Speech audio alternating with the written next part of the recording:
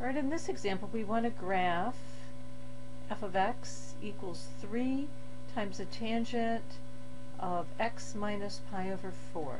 So step 1 is to identify our a, b, c, and d.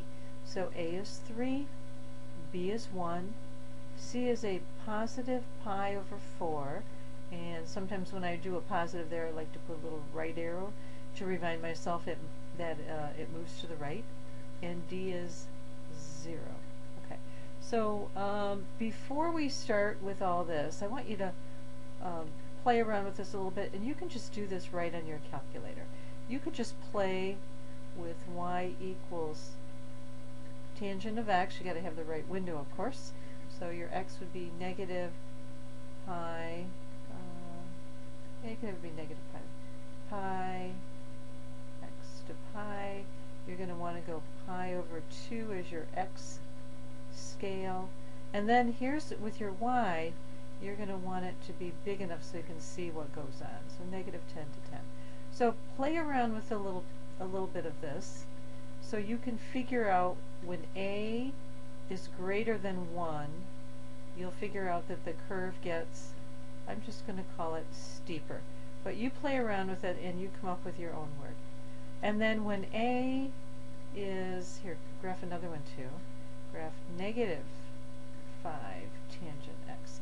And then you'll find that when a is less than 0, which means negative, that it's going to reflect or flip over the x-axis.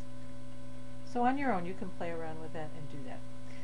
And when we sketch it, I'll show you how just to sketch the 3. And again, it's just a sketch. It's not a, you don't have to find points and all that kind of stuff. Alright, so do that one on your own. And then let's just get busy in graphing this translation that has a phase shift. Okay, so because b is 1, then I know my period has not changed. So I know that the period equals pi.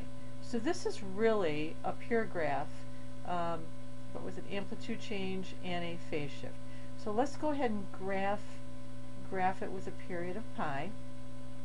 So we're first going to start with knowing we have an x-intercept at 0, and then we've got an asymptote at, in fact, I'm going to do these in a lighter color, and I'll talk about that.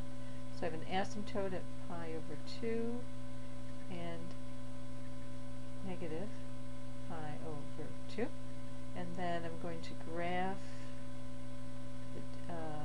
that's what the tangent looks like, right there.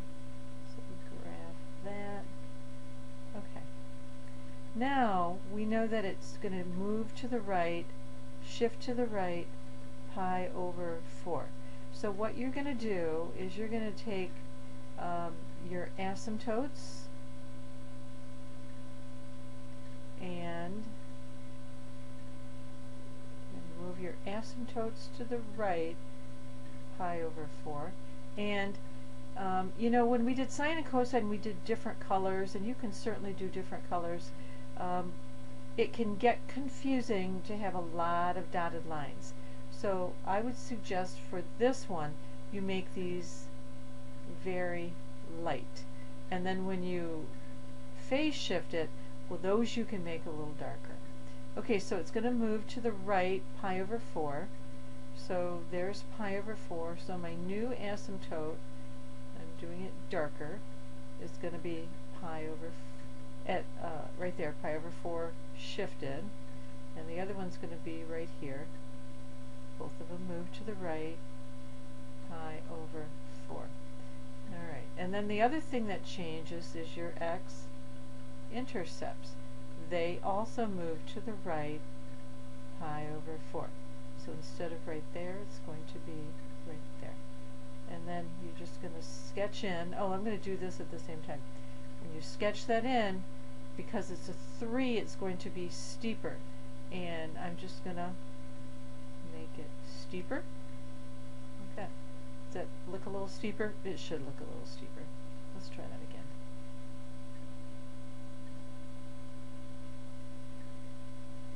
There we go. Not as curvy as the other one.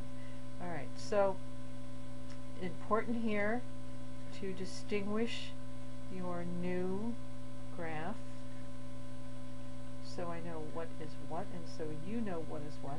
You also will want to make sure I know which asymptotes go along with this. Okay, and this one can get kind of, in my opinion, get a little sloppy because look how many asymptotes we have there. But you can do the pure graph ones lighter, you can do the shifted ones darker, and then you can definitely you can do different colors.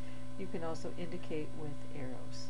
Alright, so that's how we do a phase shift. I'm not going to do a vertical shift, but I'm just going to let you know if the vertical shift is positive or if it was negative.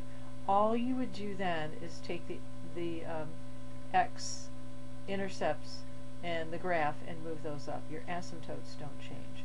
So you would just then move everything up or everything down. So you would do that last. Alright, so this is the end of this example.